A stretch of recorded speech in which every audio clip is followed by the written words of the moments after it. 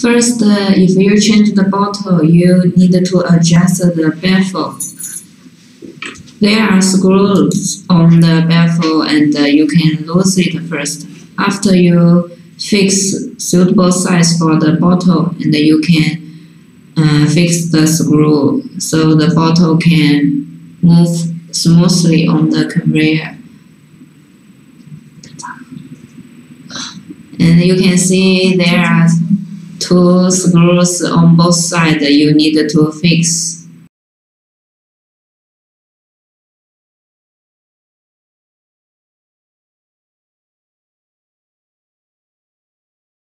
And this is another side to fix the screw. And as for the baffle, because it's long, you need to adjust each side separately. And this is the right side. Also, it's the same as the left side. We just adjust the baffle according to the bottle and then fix the screws on the baffle. And this is very easy to adjust. Just use one tool and you can do it. The next step is to adjust the bottle holding device.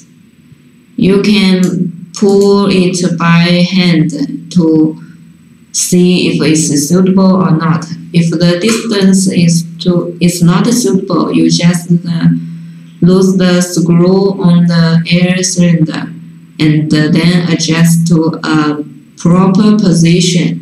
Then fix the screw on the air cylinder. And it's the same for the other side. Also loose first and then push it to a proper position and then fix it.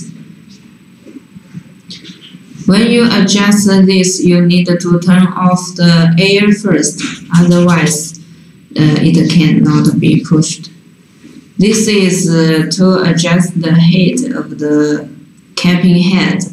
By a hand wheel, you can see it's very easy and simple. We need to adjust the black wheel above the cap. And you can push 2 cylinders, adjust the screw according to different size of cap diameter. After you adjust it, you need to fix the screw. For the other side, it's also same.